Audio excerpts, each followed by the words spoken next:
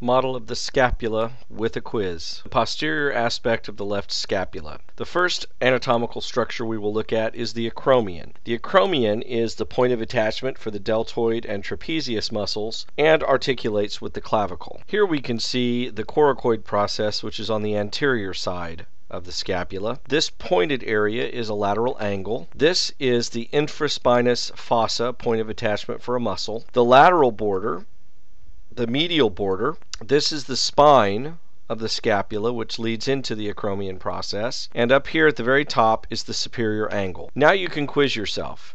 All you have to do here is hit pause on the video and write down what you think the anatomical parts of the scapula are. When you're ready, start the video back and you will see a labeled picture of this bone once again. Let's see how you did. This is the labeled picture of the scapula once again to compare to.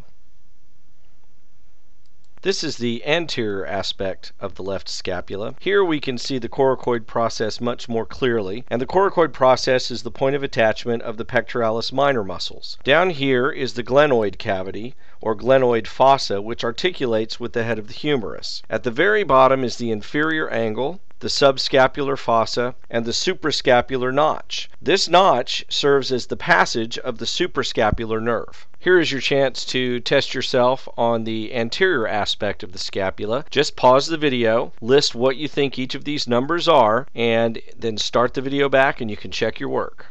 Okay, let's see how you did.